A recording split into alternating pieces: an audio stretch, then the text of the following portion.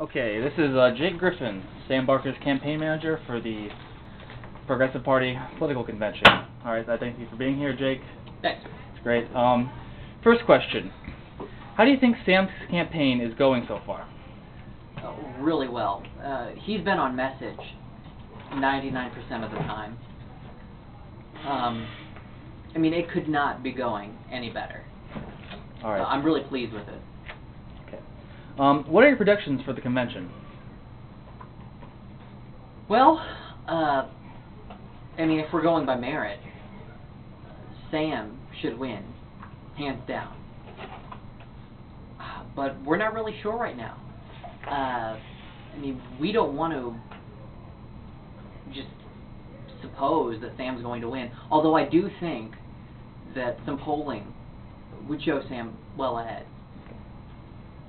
Alright, what sway do you hold over Sam's policy making? None. I hold no sway over Sam's no policy. sway? None. Alright. Sam is a principled guy. He believes what he's saying. The only reason he needs me is to better project his message. You know, I'm just a speakerphone for Sam. Alright.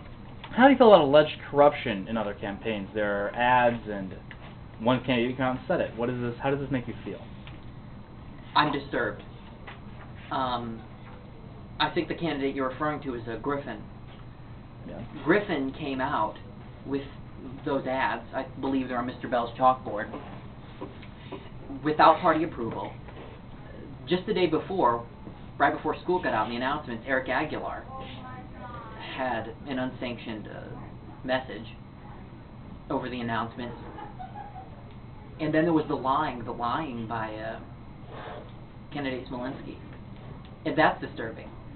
I can't prove any of this, but I mean, there's 20 or so witnesses that saw it. So I'm disturbed, and I hope that it stops. I can just say that I'm glad to be running a clean campaign with Sam. Alright. How hard do you think Sam works in comparison to other candidates? Sam works really hard. I know this weekend he was prepping the entire time. He even went over his debate questions with his sister, and I really think it showed. Ask anyone who won that debate, and if they were there, if they were even slightly conscious, they would know who won. All right. And how do you think Sam's James Bond pose at the end of the debate affects his image? Because Chris asked for a photo op, and Sam was the only one that did it. Yeah. Well, you know, Sam is such a nice guy that he did pose for the camera. I don't think he really thought about what he was doing when he did that. He was just trying to give the reporters a good shot. You guys want to double? No, later. Later. Anyways.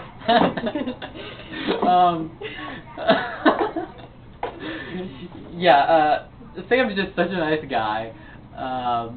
And Chris Kraft is really... he's the reporting equivalent of an ambulance chaser. I mean, he's just out for the story. He's a tabloid reporter. He has no credibility in the journalistic community. I think when Sam was absent and I had to take questions, he asked me why my ads weren't up yet. What a stupid question that was. You know, I'm obviously working on it. He has no credibility, so we're not concerned about it at all. Okay. Well, that's all I had for today. Thank you for coming. All right, thanks. It's been a pleasure. Yep.